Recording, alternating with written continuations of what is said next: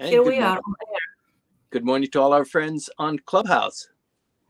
Good morning to everybody. Now I'm unmuting myself on Clubhouse as well.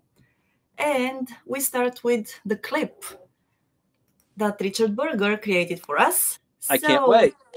Yes, we go. Here we go with the clip. Uh-oh. No, add to stream. And here we go with it. Every day's exciting with you, Maya.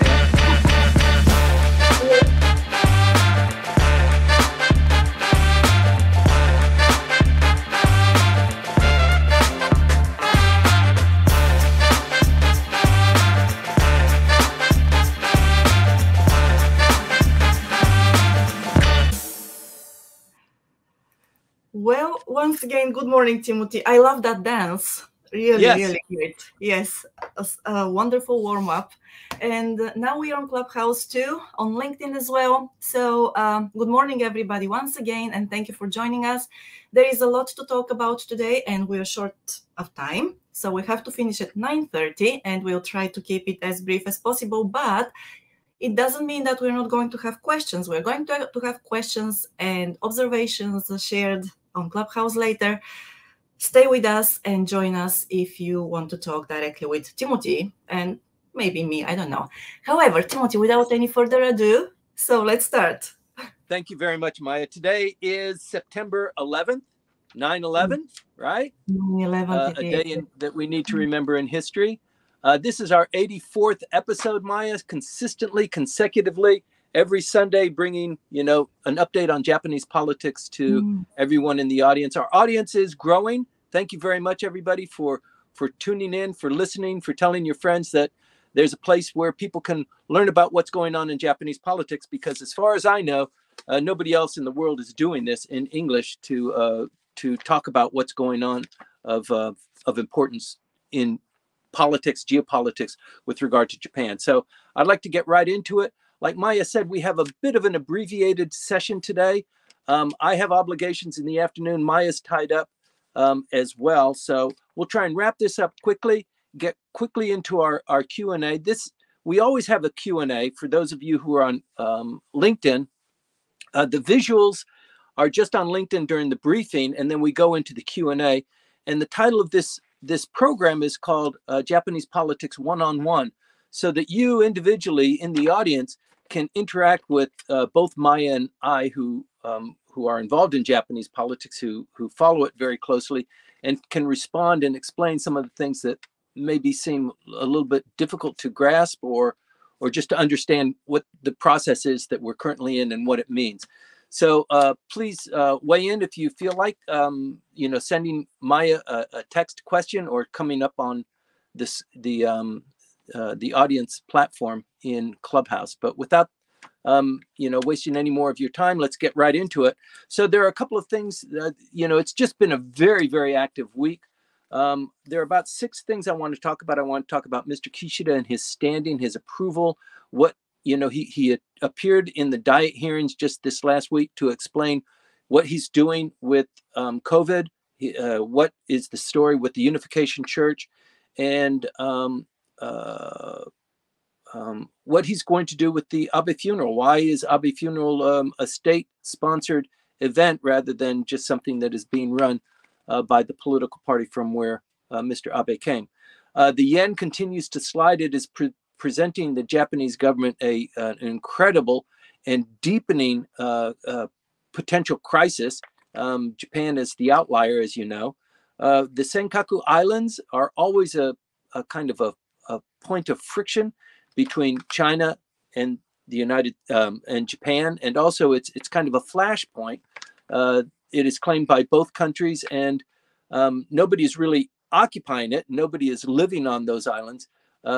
And whenever there are fishing fleets around there, it does cause great concern. It is in the news these days, and that's a signal that it's going to be coming up more in the very near future. So we'll keep an eye on that. Today is the elections for the governor of Okinawa. We've been following that. Today is the election for the re-election for Denny Tamaki, who is the incumbent.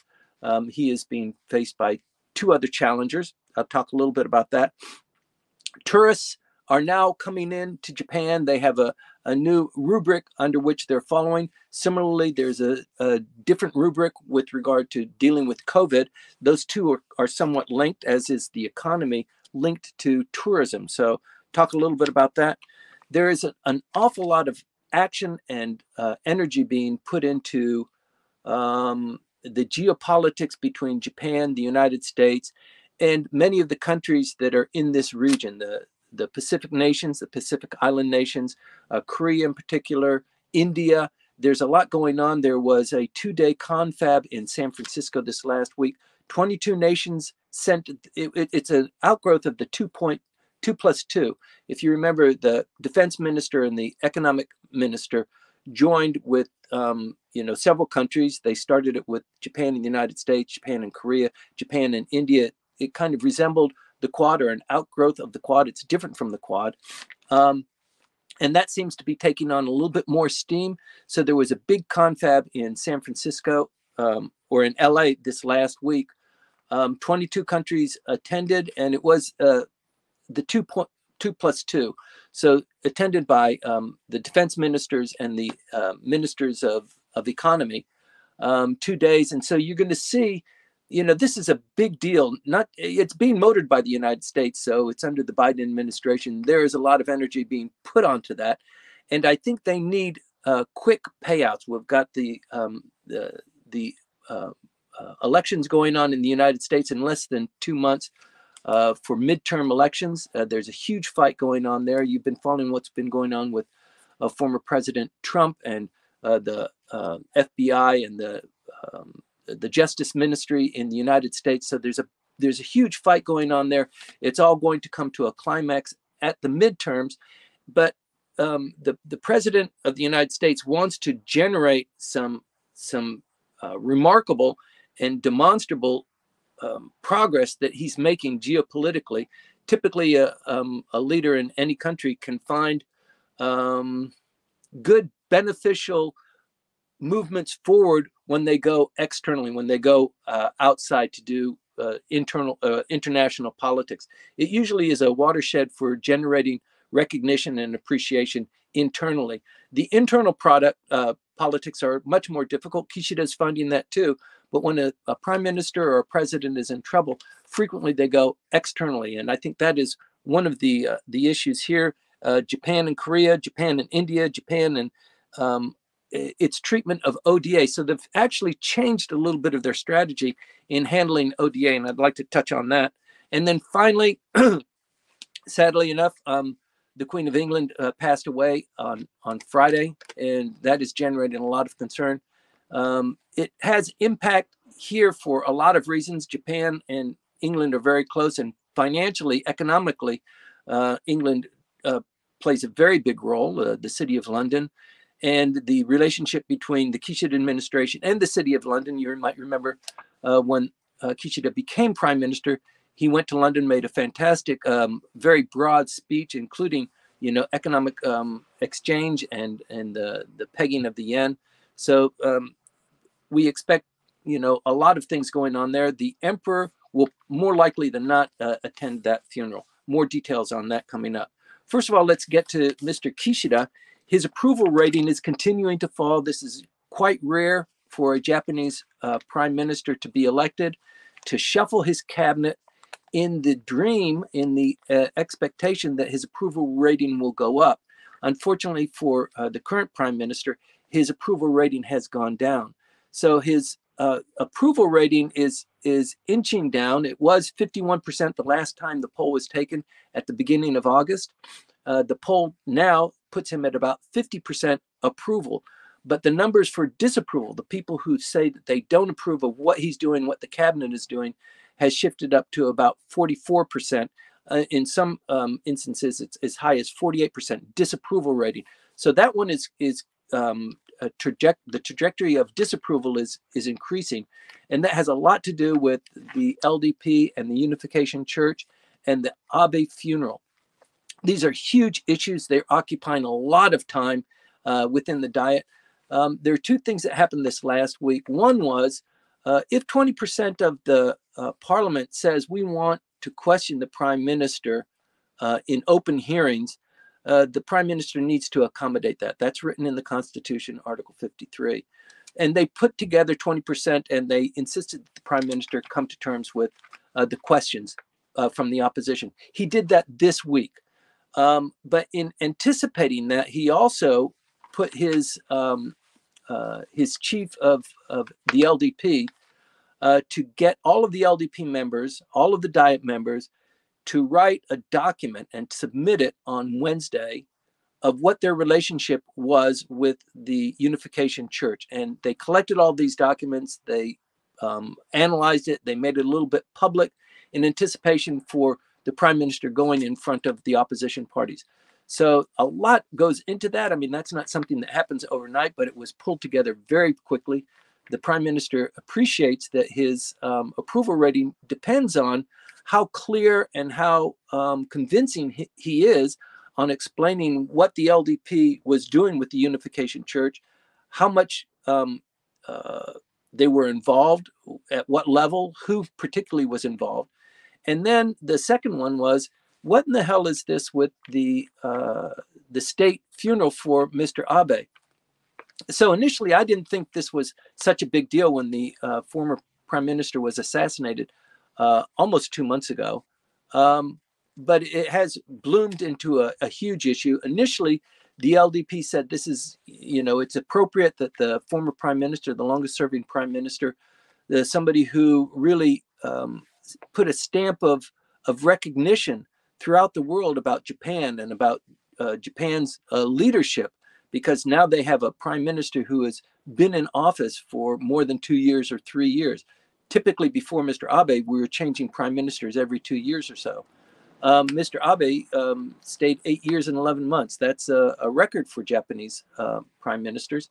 And so Mr.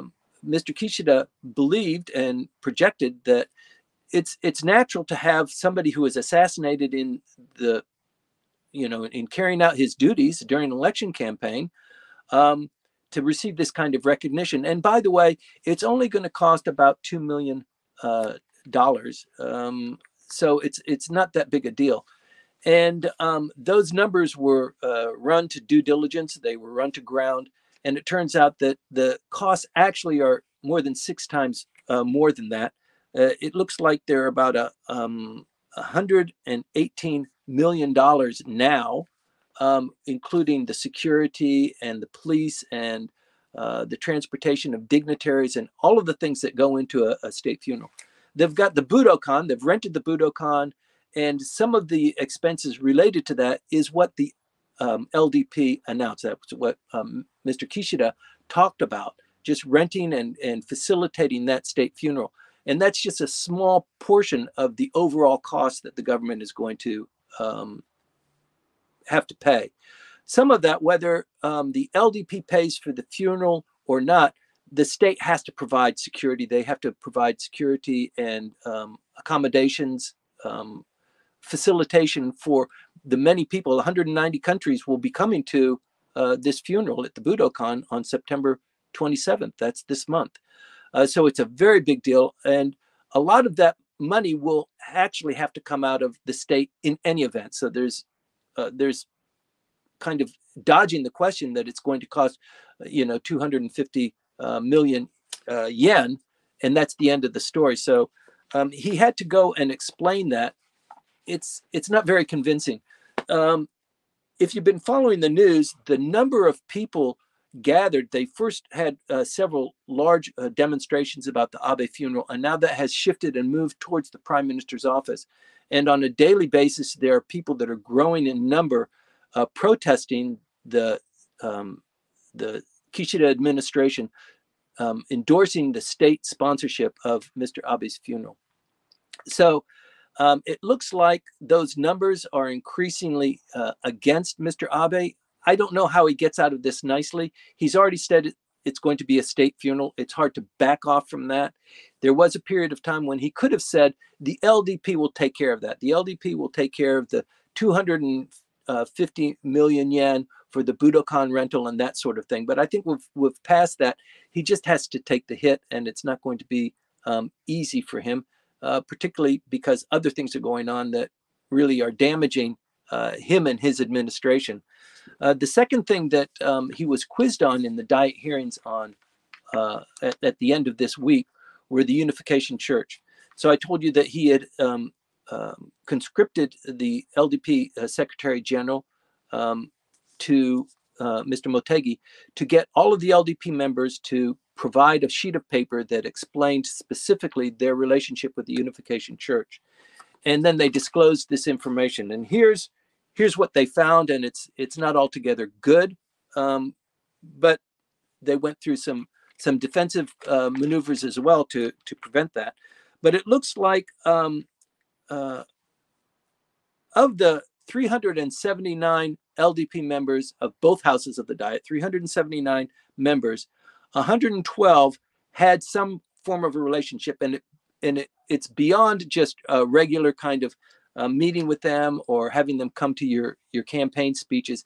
It's a little bit more than that. It's like providing supporters, volunteers for your campaigns, providing maybe political donations or hosting you for a speech, that sort of thing. So it is at a level of concern, of involvement. And that's 112 LDP members. And the Prime Minister has said, and very strongly, in fact, that unless you break your ties, you sever your ties with the Moonies, the Unification Church, you must resign from the LDP. And there are 112 that are doing that now. There are two in particular that really owe their position in the Diet to the support that they received from the Unification Church. So these two are particularly a little bit at risk. Let's see what happens to them. But I think they've got to make a choice, either resign from the LDP or sever the ties with the church that helped you get elected. Similarly, the LDP has a coalition with Komeito, which is the government arm, the lobbying arm, the political arm of Sokagakai. And the LDP should be, as a coalition partner, supporting Komeito, and they are in a coalition government.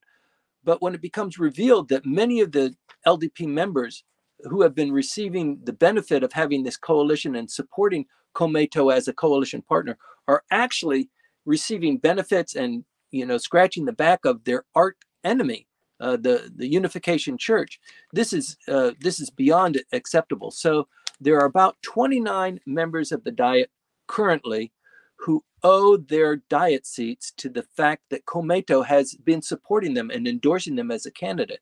So if an election were to occur today and Komeito pulled out their support, about 29 of these members of the Diet would be highly at risk. They needed the Komeito support, their coalition partners' support, the vote of the coalition partners' members to kind of hold their nose and vote for the LDP candidate because the LDP was supporting the Komeito candidate in another election district. This seemed to work to some degree, but 29 of these members of the Diet will be severely at risk because they not only received the benefit of the Komeito votes, but they were also scratching the back of the Unification Church. So it's pretty complicated. I hope I've explained it in enough detail that it's understandable and that you understand what the impact is.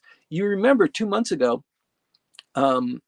when Mr. Kishida finished the election of the upper house, people were saying, now he's got 3 years where he is going to be prime minister. There's no election for the lower house. There's no election for the upper house that's scheduled. That's 3 years of kind of a honeymoon, a vacation that the prime minister is going to have. And in less than 2 months, his political fortunes have plummeted.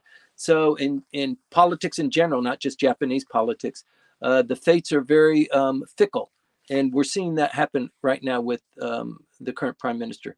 He's somewhat painted with the brush of, play it safe prime minister. He's not really making dramatic decisions. He's kind of sitting on the fence, watching things kind of evolve. The Japanese government reaction, the Bank of Japan reaction to the weakening of the yen is one such instance. So there are other things that are going on where the prime minister hasn't really taken a bold stand.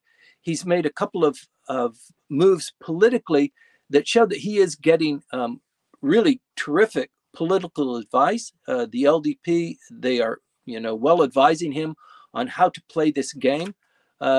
So he is, on a political level, he seems to be holding his own in certain instances, but dramatically over the broad course of running the government and finessing the economy, he's really scored pretty low. They're waiting for the economy to take up. They're hoping and praying. He's pushed for wages to go up. They came up maybe 31 yen in our report last week. Overall, that's not really keeping up with the inflation, which has exceeded 3%, and it looks like it's going to get much worse before it gets better.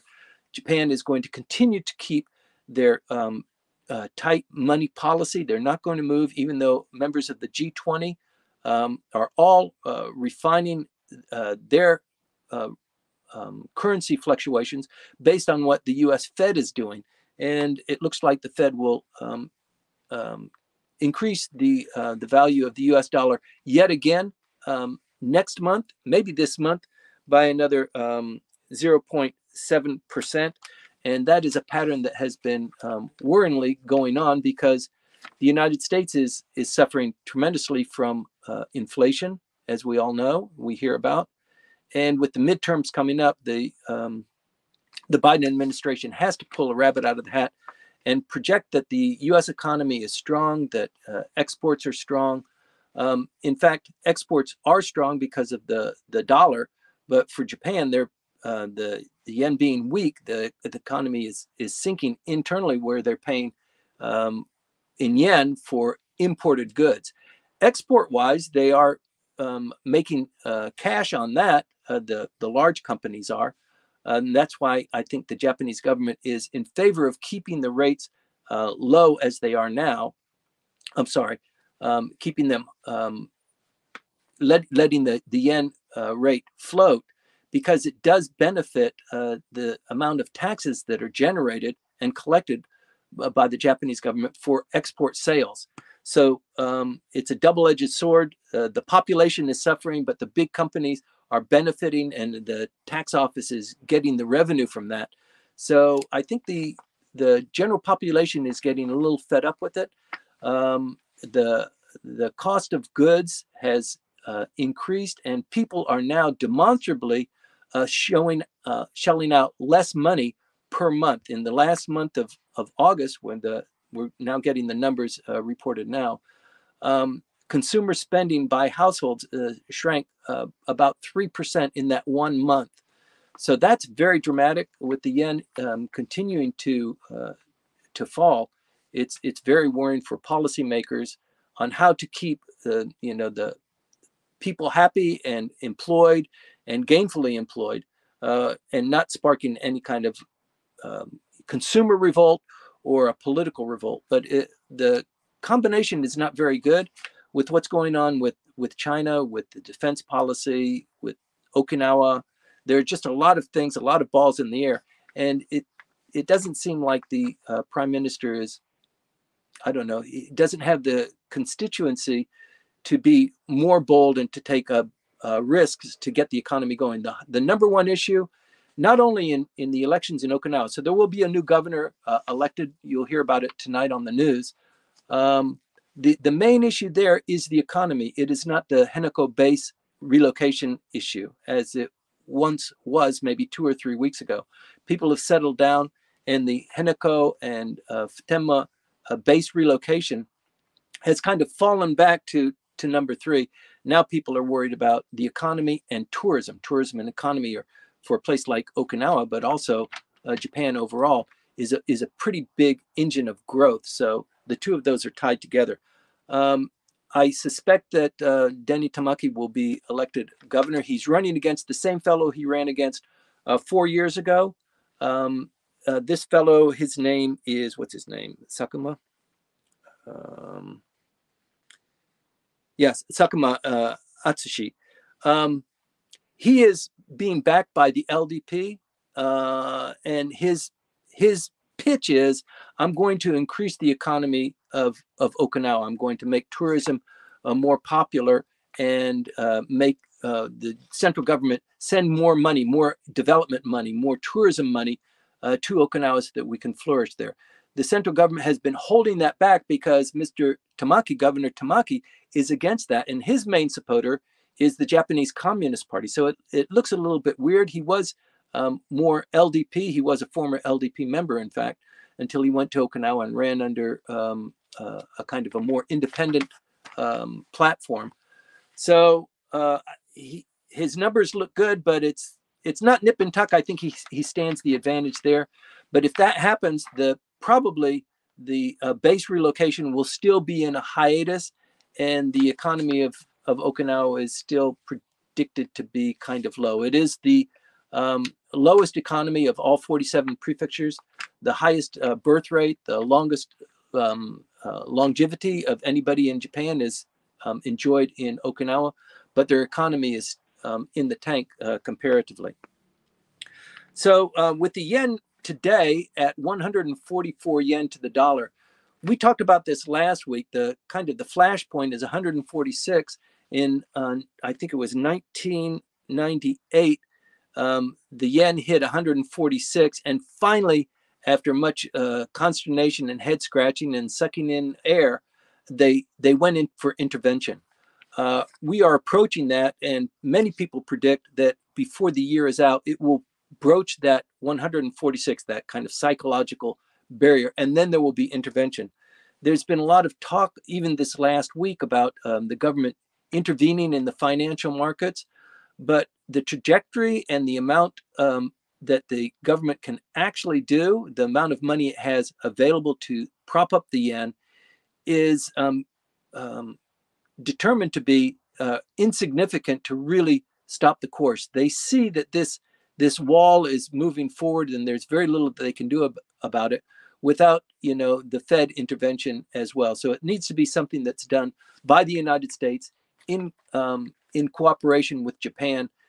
It looks like we are approaching that time. So maybe October, November, you can expect some dramatic changes there. The elections in the United States are also going to impact that. So it's something to keep an eye out for. The European Central Bank also predicts that the dollar will continue to strengthen. In 2011, the yen was at 75 yen to the dollar. That was as a consequence of the triple disaster, the earthquake, the nuclear, and the tsunami that happened then. And since that time, there was, just a restriction of exports going out because of that, and the reduction of just work and labor that was going on, and the amount of money that was required for reconstruction. But also Japanese companies were moving more aggressively overseas to keep production going in foreign countries, particularly in the Southeast Asia. And at the same time, we had Abenomics, which favored the large companies with this theory that that it's a trickle down, that the big companies make more money and they will pay higher wages to their employees. That never happened. It didn't happen in 12 years. And so we're kind of benefiting from that legacy there. So the prime minister really needs to do something. New capitalism has been described, and there have been some initiatives going there, but really something huge needs to happen so that the economy comes back to life. I think that is the single biggest issue. It's the economy, stupid, that the prime minister faces. The cabinet approval or disapproval, what's going on with the state funeral, and how the current administration disengages from the Unification Church. I think these are issues that will come and go within the next month and a half, 2 months. But the economy is really going to be something that is something of a flashpoint, and we need to watch out for that, because I predict in maybe 6 weeks there's going to be something rather dramatic happening there. Tourists are coming in now, as I've said.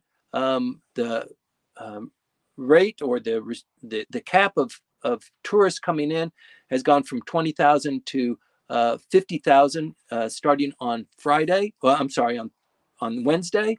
And if you have 3 shots and you can show that you're not carrying COVID infection, you can come into the country. The interesting thing about that, unfortunately, is that you must buy your ticket through a Japanese-related tour group. So it does increase the cost somewhat for somebody who just wants to come and travel to Japan. But it is a kind of a self-appointed tour. You don't need to follow somebody with a flag and listen to their explanation and travel on the same bus and live in the or stay in the same hotels, eat the same food. It is a different strategy. You can come on a self-appointed tour, but you need to come in through a travel agent that's registered in Japan, so that you have something like a sponsor. They know where you are, they know where you're staying. And if you're coming and you're going to stay at your friend's house, or you're just going to backpack around, apparently you're not getting preferential treatment here. You probably won't get your visa or the tickets to come in, because they want it more managed. So they want to know where you're staying, what your itinerary is, and that sort of thing. So for the backpackers and people who are trying to save a little bit of money and visit friends and just maybe climb Mount Fuji before the season ends, it's going to be a little bit more difficult for them. And I imagine probably in 2 months we'll see a different change there. COVID is also in the news. The new bivalent inoculation. Japan has procured 20 million shots of that. They actually haven't been approved for distribution by the health ministry. That is coming up, but things are moving so rapidly. But the Japanese government has already purchased 20 million from Moderna and from Pfizer. So those will be distributed before the end of this month. So things are moving at a very quick pace there. They will get approval, obviously, since the Japanese government already purchased them. And it is supposed to be effective for the Omicron variant. People 12 years old and older are qualified to receive that. And those distributions will be going out, like I said, at the end of the month. Maya, that's about it for right now. This is an abbreviated briefing today. Both you and I have something going on immediately after the close of the show. Next week is the beginning of Silver Week. It's a 5-day work week, and then we have a 3-day weekend of Saturday, Sunday, Monday. And then it's a 3-day work week, because Friday is also a day off, and you've got Friday, Saturday, and Sunday off. That's called Silver Week over here. So it's something to look forward to. And also it impacts a little bit on our briefing. So typically if there's some daylight, I'm usually out of town and hosting this briefing from some faraway place. So I don't know what the plans are, what the wind is going to do for us, but just to key that up as an issue for people to keep in mind. Yes, I can sense your excitement about that. So very nice. Yes.